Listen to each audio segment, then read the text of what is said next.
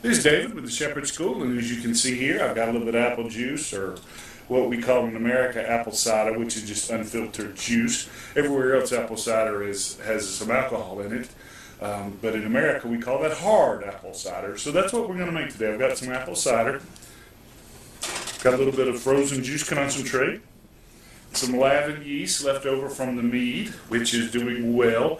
I just put it into secondary fermentation. Taste a little bit of it. It was pretty good.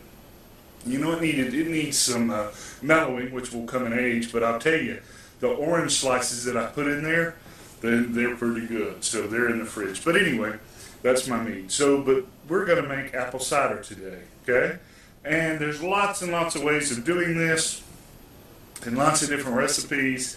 And I try to keep everything as simple as possible, and to use as few brewing winemaking chemicals as possible, even though the chemicals allow you to make a more consistent wine with specific tastes, okay? But I'm trying to learn how to do this without it in case I ever need to make it and I can't get it, okay? So got some frozen apple juice that I've let thaw, and the reason that I'm putting this in here is because it's got more sugar in it. Don't really need to do it. I could just put regular sugar in there instead. This is some really good stuff. It was like $7 a gallon at the local restaurant supply house. I like just drinking it.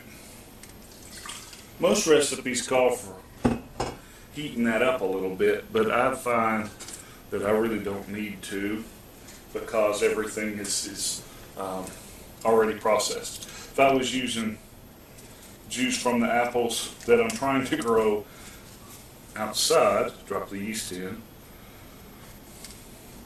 then I would I'd boil it or use Canton tablets or something to kill off the other strains of yeast, so I'd only get the yeast that I wanted. And I'm going to leave the rest of this because I like drinking it. Got a bung and an airlock, a 2-piece airlock. And there's a little line, I don't know if you can see it, that you fill up the water to, and that lets this thing lift up to let the carbon dioxide out. I'm just going to stick it in my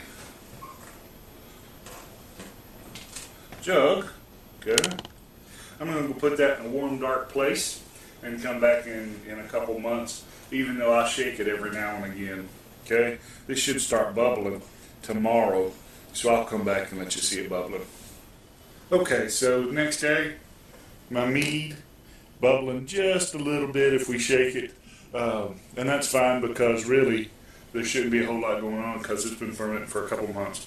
But this one, the fresh one, the apple cider, it's bubbling just on its own. Okay, let me show you something.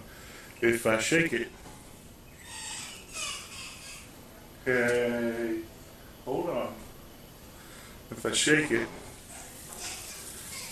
man, it goes crazy. It's really active. Alright, so we'll come back, do another video later when this is good to go. But until next time, you can always catch online, www.tngun.com.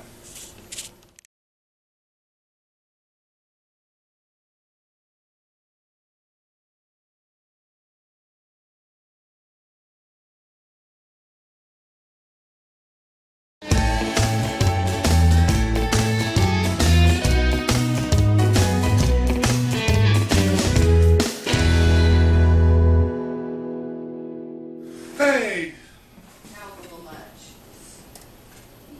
This is David with the Shepherd School, and as you can see here, I've got a little bit of apple juice, or what we call in America apple cider, which is just unfiltered juice. Everywhere else,